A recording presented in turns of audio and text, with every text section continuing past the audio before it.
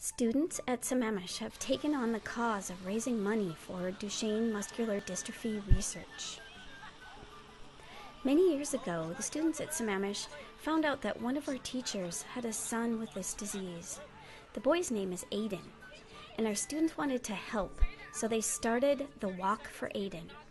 It has turned into the biggest student-led fundraiser in the area. The Walk for Aiden is a big community event with games and food and music and a little bit of walking. The entire school gets involved. Some of our classes have also become involved. Our algebra teachers gave their students this problem: design a game that could be played at the Walk for Aiden that would help to raise money. Students worked in teams on this authentic problem. The goal was to learn collaboration and problem-solving skills that are needed in the 21st century, along with the math concepts. The math the students needed to learn in order to solve this authentic problem was mathematical probability. So another thing to think about is, if you guys were selected to do Walk for Aiden, you're trying to make a profit. For the kids, it was a really authentic problem. We're making this game. This game's going to be used at a fundraiser for the school. Students learned the math, but along the way they learned these other skills: how to work in a team, how to problem solve, how to communicate with each other, how to communicate with others.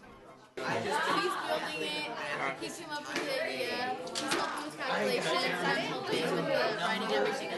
What we're trying to really do at Sammamish is completely transform the way that our students learn, from being teacher-led classrooms to being really student-driven, student-led classrooms. Our school is in the process of transforming all of our courses into problem-based learning courses. What it looks like is the students are actually working in teams to solve problems. They have to figure out what a solution is to this problem. During the process of solving the problem, they're going to have to be learning the content of that course. So we were doing probability when we made this game, and that's why we have a die and a spinner. Because Miss Lynch was like, we should have more than one variable, and that'll make it more interesting.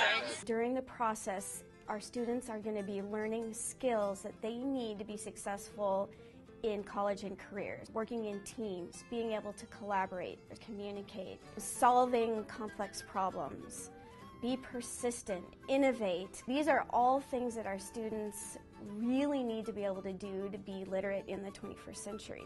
Teachers are learning how to collaborate with each other to write and plan this new curriculum. And they're learning how to do all the communication and the problem solving. And so really our teachers are doing the same thing, the same process that the students are having to go through. To be able to have their game played at the carnival was pretty exciting for the kids, because they knew they personally were helping to raise money for this teacher's son. Okay, have you had somebody actually win? Yeah, we've had people win